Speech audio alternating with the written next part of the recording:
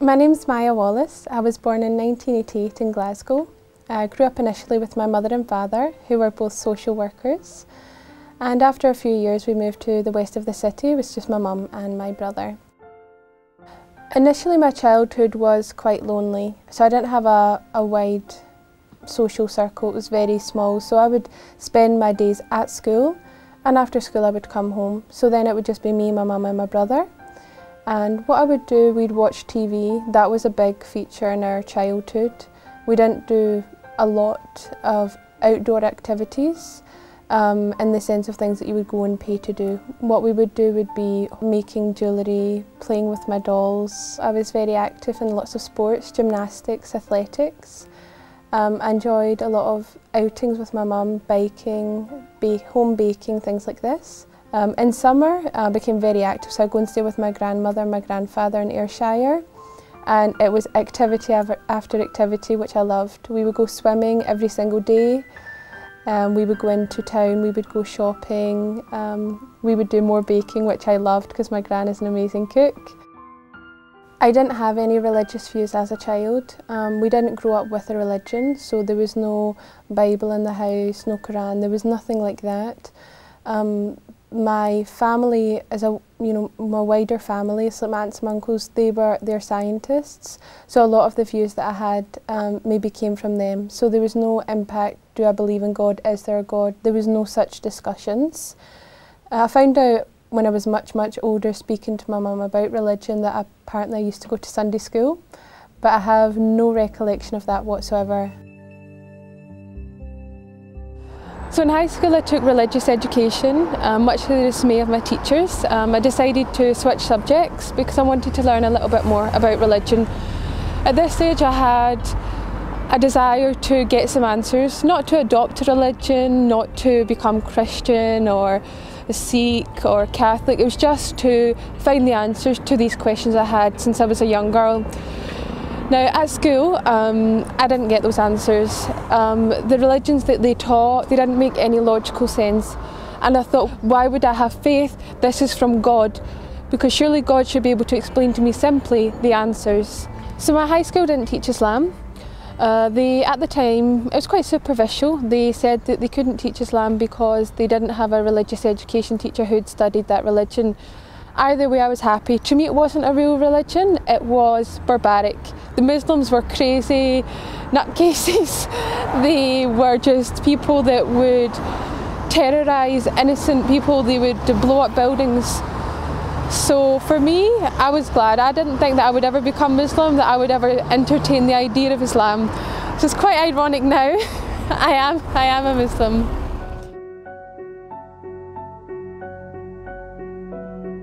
I had no interaction with people of other ethnicities, of other religions. There was perhaps 2 or 3 students in my school, but they were very westernised. They had adopted our culture, so I had no real ability to see what really is Islam, what is a Muslim. So from there on in I thought, well, I've learned about the real religions. They're a load of rubbish, I don't believe in them. So I just carried on. I just became a normal Scottish teenager. I done what you would expect of any sort of British teenager. I went out clubbing, I drank alcohol, just had a laugh. There was no point to it. Looking back, I just think at that time I thought that's what you did with your life, but to me now it just seems pointless. And where my journey into Islam began was in 2005 I started working in a call centre. And in that call centre it was predominantly Pakistani people that were in there that were Muslims. And they were not crazy. They were not anything that I had imagined, that the media had portrayed. And in actual fact, they became my best friends. And this is the first time I felt I had real, true friendship, where these people really cared for me, I really cared for them. And there was a group of us. So there was Saima, there was Shakila, there was Talib, Nabil and Atif. And it was us lot together, and I would just, initially it was just, I was interacting with them and we would just do normal things, go to the cinema, we would go out for meals. But one thing that stood out to me was the fact that what they'd done was very respectful. They had a lot of respect for themselves. They wanted to have a good image. There was a lot of things they wouldn't do. So they wouldn't come out clubbing with me. You know, once I had a birthday, I invited them and they declined, and I couldn't understand why. So slowly, it was just their behaviours, their mannerisms that introduced me to Islam.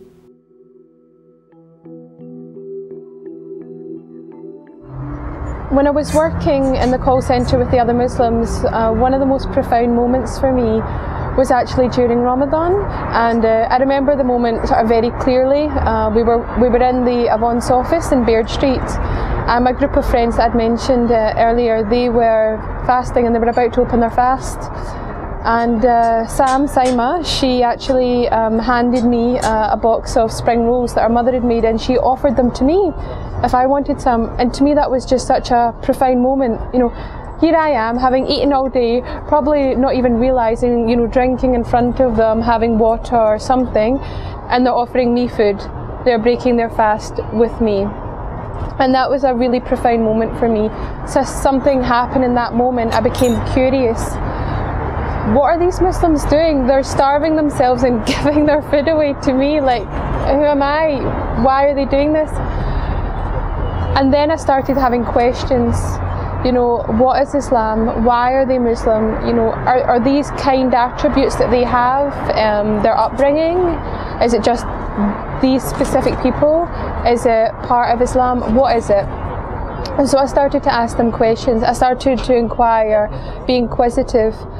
And something that really shook me is that they weren't proud. Well, I think this, or I feel this, or I know that. They said, this is what the Quran says, this is what the Sunnah says, this is what the Hadith says. They had proof for everything. And never at any point did they say to me, just believe, just have faith, we know this is the truth. They didn't tell me that, they gave me the answers, and when they didn't know the answers, they would go and find out, and they would be humble enough to admit, I don't know, I can't answer that, I can't tell you. So here I was, standing Islam in the face, and it was the truth. I couldn't deny it was the truth. But I wasn't ready to accept being a Muslim. I never wanted to adopt a religion, I just wanted to know the answers, and I thought that would be enough. But in learning about Islam, I realised that believing is not enough. Islam is a way of life. They've got their own economical, political, social, legal system.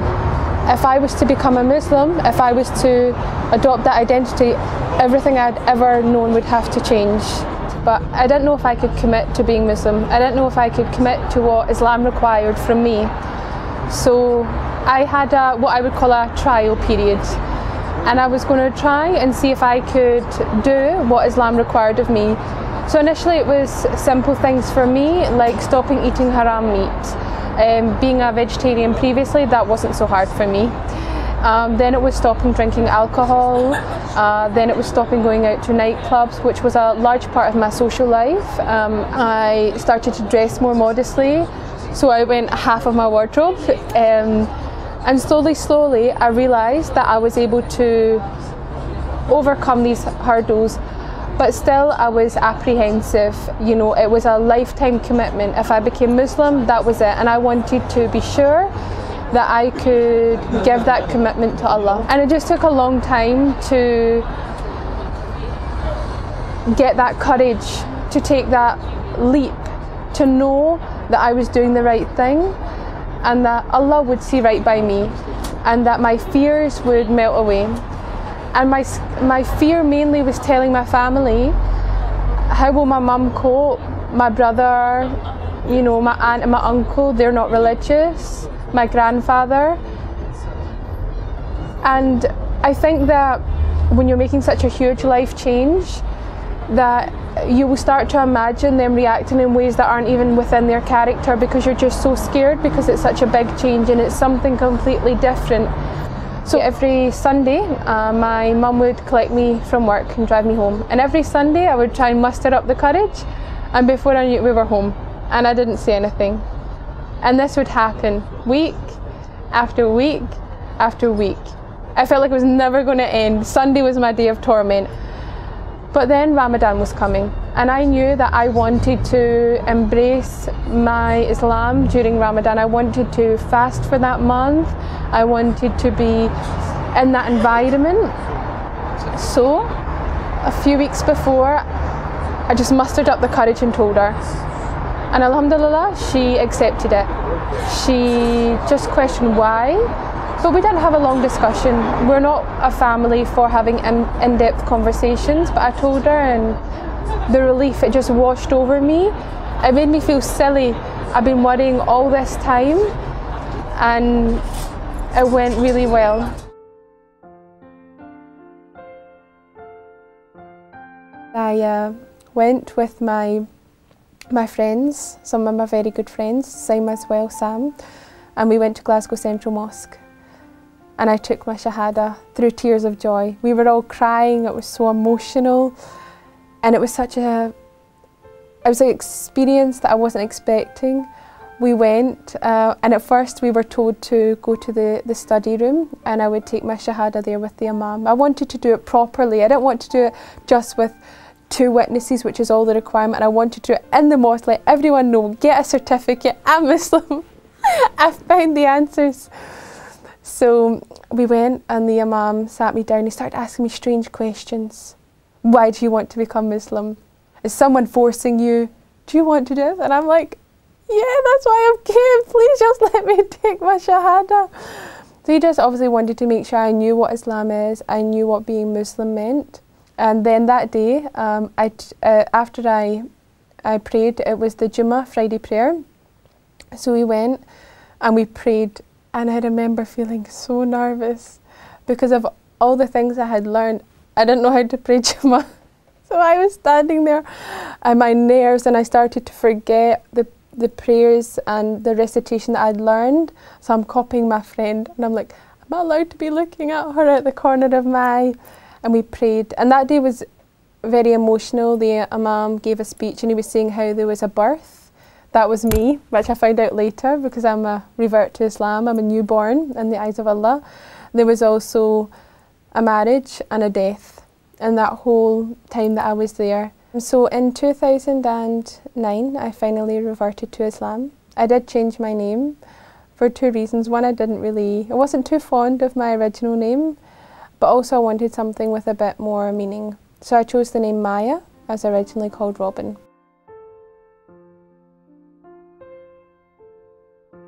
My journey to Islam, to becoming Muslim, was very easy. I had a lot of support.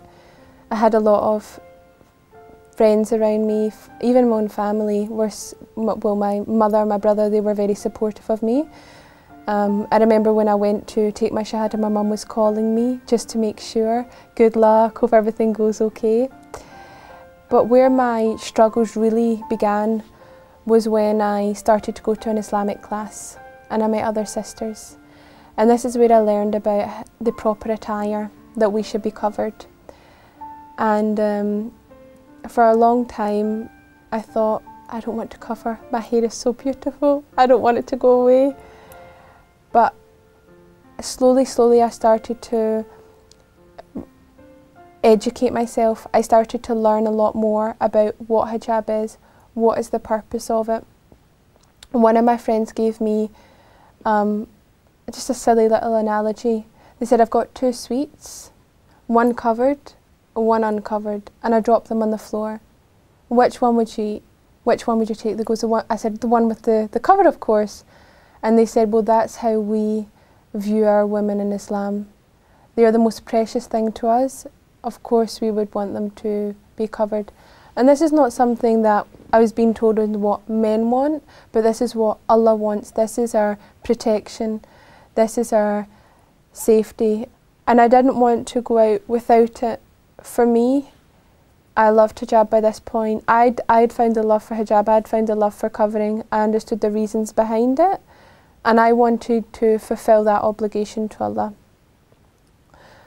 But I was scared to tell my mum. So I was standing in the kitchen and I was ironing my hijab, and I tell her I'll wear hijab now. And she got very angry and she was crying. and it was so painful for me. And she's saying, this is oppression. And at this point, I'm not eloquent. I can't explain to her. I have the knowledge, but to give it to her, I don't know where to start. I don't know the right place. And I'm just shouting back, no, it's not. So I remember walking out of the house and going to my back garden, and I was in floods of tears and I was crying my heart out. And I phoned Zara, who had now become my Islamic teacher. Mashallah, she's very good.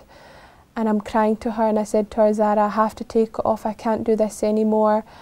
And she gave me so much comfort and so much love and so much strength.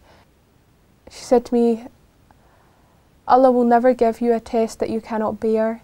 There will never be something in your life that you cannot overcome. It is there for a reason.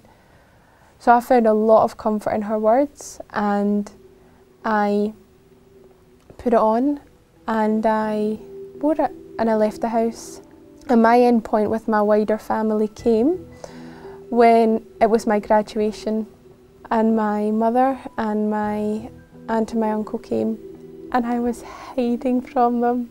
I was in my graduation gown. I was wearing this big black graduation cloak and a black hijab, and I was just all black. And I was nervous. I was so nervous. And it was about to begin, so I said, okay, we need to take our seats now, but I'll see you afterwards. I just wanted to get it over and done with. I thought, look, when they see me walk across the stage, they'll see the hijab, maybe they'll talk about it, and then I won't need to be there when she sees it for the first time. I won't see that initial moment. And alhamdulillah, that's what happened. It was too late for them to come and greet me before, so I went upstage, I accepted my award, and I came down. And I could see in their faces that they had some apprehension. They were shocked, but they accepted it. My grandfather's not a man of many words. So when I went to see him, he'd been informed, I believe, by my family that I was Muslim and that I covered. And we've never spoken about it, me and my grandfather. And what he done, he says to me, all of your grandmother's scarves are upstairs in the bottom drawer, and I've looked them all out, and they're all there for you, you know, for your. And he wouldn't say anything, he just went, for your. And that's when I knew that through that trial, through that, for me that was a very hardship, that there was light at the end of the tunnel, if you want to call it that. There was peace at the end for me, and that my family accepted the hijab, and that now they understand the reasons behind it. And you guys don't know this as you're recording it, but I've wanted to wear a abaya for a long time. I've wanted to put on the proper covering, and I've been too nervous. And I actually had discussion about the abaya with Ahmed, who's another Revert, and he said to me, you will find the strength. Your husband, he will give you that guidance and you'll be there. So when I was asked to come on this show, I thought, I don't want to go on wearing, like, I know I'm covered, you know, my arms down to my feet, my head, but I said, I don't want to go on and wear my dress. I don't think that's right. I want to be a good example to my sisters out there, to Muslims, to people that are thinking about reverting.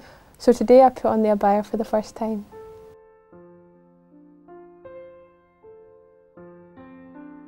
Before I became Muslim, I was a little bit apprehensive about reading the Quran. I knew it was revealed in Arabic, so I was a bit worried that, you know, little things, can I get it in English, which I could.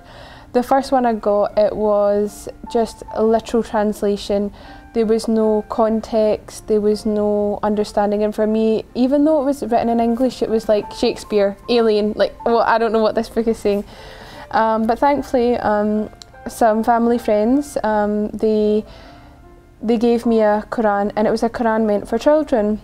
I gave the background story, so what happened when it was revealed to the Prophet, peace be upon him.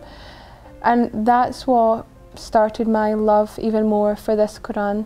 So now whenever anyone asks me about Quran, I say to them, don't be scared about reading it. You know, I'll give them a copy of it that I think would be a good one to read, because although every single Quran has the same words in it, some are very good at explaining it. And for me, my favourite part of the Quran is in Surah Al-Baqarah. It's in this verse that Allah sets a challenge for the whole of mankind, that if you don't believe that this book is the word of God, then just produce one verse like it. The same style, the same transparency. But if you can match that, then you can disprove Islam. And that had such strong meaning for me, because I thought of all these people that say the Quran's not real, Allah doesn't exist, Muhammad made everything up. They'll have lengthy debates for hours and hours, but they won't do this one simple challenge. Write a verse. How long can it take them? But in 1400 years, not one person has been able to do this. And the second part of this surah that meant a lot more to me, is that Allah goes on to say that you will not be able to, write a verse like it. And I just think to anyone out there that's doubting Islam, then take this challenge. Come forth and bring a verse.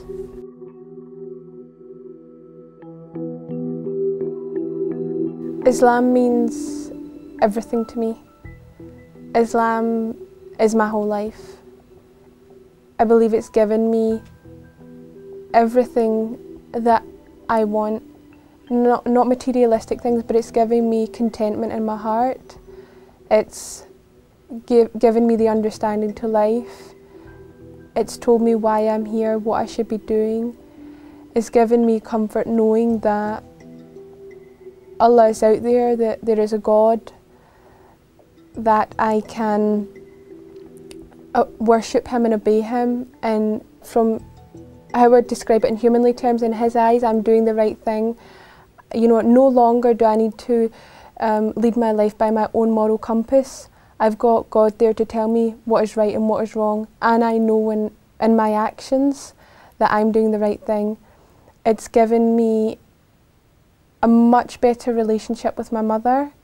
You know, she's a very private woman, stiff upper lip sort of thing. Now, every day she tells me she loves me. Mashallah, I would never have found my husband had I not become Muslim. He's Muslim, of course. And I just think that is an avenue that if I had never taken my Shahada, I would never have experienced this. It's overwhelming that my life now feels complete. No longer am I chasing after the latest dress or the latest car or job. I have everything I need to keep me content right now at this age. I grew up in an environment where what I was told was that you're meant to go out, you're meant to travel the world, you're meant to experience many different things, date different people, to try and attain something, and when you've attained it, get more. Earn money, and when you've got money, earn more money. When you drink, learn to drink and then drink a bit more. Gluttonous, it was just, you know, and to me it had no real value. It was like, I'm going to live, inshallah, 60, 70, 80 years, and I'll have achieved nothing. Now I understand my place in this world and what I'm here for, and that's to obey Allah and complete my duties as a Muslim, spread Islam, and be an example to the community and my sisters around me.